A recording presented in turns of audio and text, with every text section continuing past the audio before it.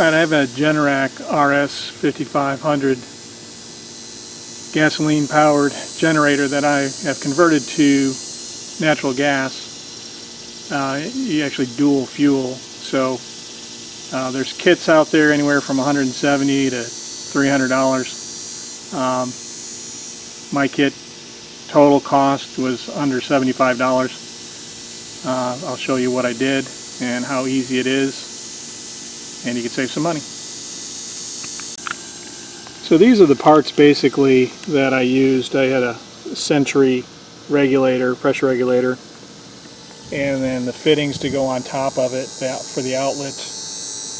And this stainless steel gas hose was actually on clearance, and I got it for $5. So yeah, it's a little long for the purpose. You'll see that after I put it on. And then a couple of bolts and a couple of spacers, and the nuts have nylon inserts so that they won't back out because of the vibration, of course, you get from the generator. You would not want that to happen.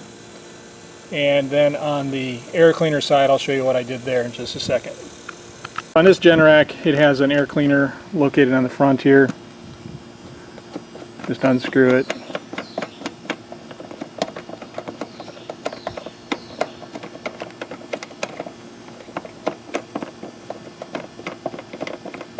Very long thread. Get that off, and then you have this foam filter, and then you have this metal plate here. And I didn't interfere with any of this. All I did was come around the side and drilled a hole. It was covered up with tape because I let somebody use it for a while that used it for gasoline. And I also added up here a valve to turn the gas off, so I could still use it for gas,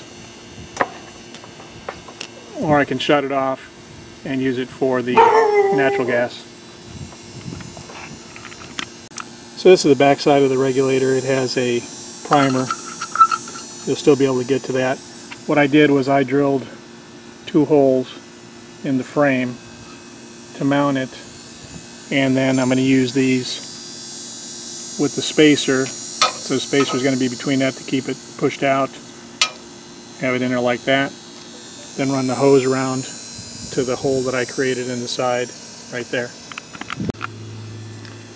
So there I've got it mounted on the frame, and it's pretty solid. This is where I'll connect the quick connect for the gas line, the input, and then obviously the shut-off valve there and the hose. And here, this is the end of the hose. Go like that. Then on the other side, this will come out like that. And I'll show you what I do with that. So once I've got that connected there, you'll see that it's pointing up into the direction of the intake for the carburetor, but it's not quite sufficient, and a lot of the kits will have some that'll actually put something inside the throat, but what I came up with is something just very simple, and that is just to take a copper elbow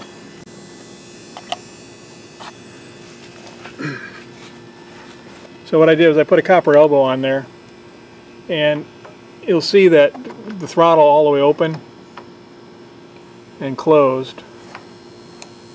Okay, so when I put this in there, it doesn't interfere with that at all, but what it does is it directs that fuel into the carburetor. So then I can put this back on. So there it is with the plate on. Put the filter back on, I'll put the cover back on. Okay, I'm going to go ahead and start it. You can see that the fuel line is cut off, and I've got the gas line hooked up. Quick connect. From my experience, I don't need this all the way open. And there's a primer, like I said, there's a primer on here. So you prime that. a couple of times, get that going.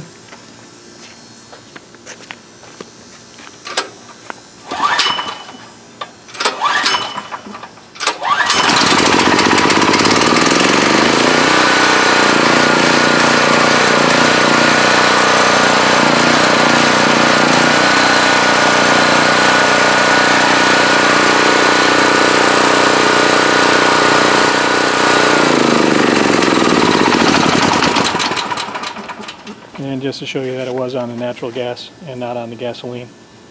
So there you go, save yourself some money. A little conversion kit. It's mostly 3/8 inch fittings, little 90-degree elbow, a couple of fittings on the end of the hose, fit to the outlet, and then whatever you have as far as propane or natural gas.